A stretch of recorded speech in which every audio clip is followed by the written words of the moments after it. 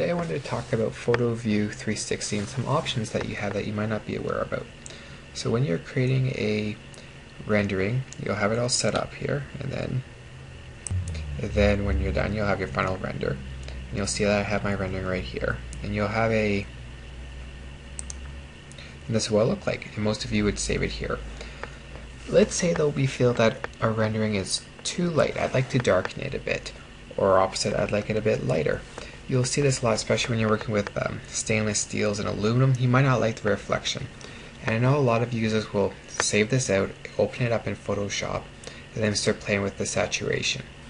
Well, as of 2013, SolidWorks will allow you to do this right within inside PhotoView. So under Image Processing, if I hit Advanced Image Processing, I'll have my input levels. I'll be able to control my hue and saturation. You'll see it's going to get darker or lighter. I control on a small level here. Let's see, I'm popping out the colors more. These lines going around are just letting you know you're at absolute white right here. You can see as I bring it lighter, it'll look better. I'll start to eat the colors as you go.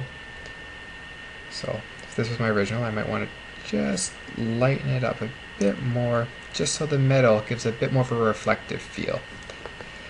Once I'm done this, I can still always alpha it out, so that way we can have our transparent backgrounds. If we PNG it, we can add some bloom right at the other level here, and we can set our bloom extent, so 5%, bloom square point 100, just to blur it out a bit more, get more shine to it.